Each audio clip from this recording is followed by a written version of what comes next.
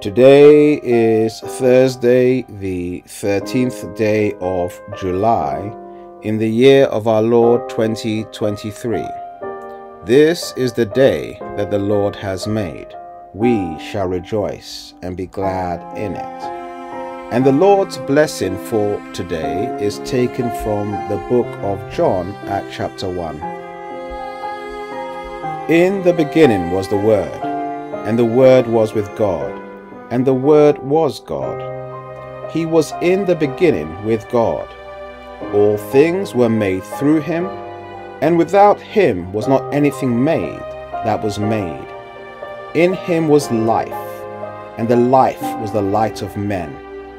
The light shines in the darkness, and the darkness has not overcome it. There was a man sent from God whose name was John.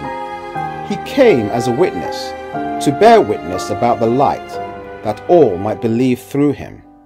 He was not the light, but came to bear witness about the light. The true light, which gives light to everyone, was coming into the world.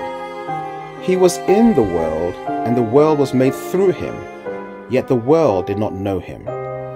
He came to his own, and his own people did not receive him. But to all who did receive him, who believed in his name, he gave the right to become children of God, who were born not of blood, nor of the will of the flesh, nor of the will of man, but of God. And the Word became flesh and dwelt among us, and we have seen his glory, glory as of the only Son from the Father, full of grace and truth.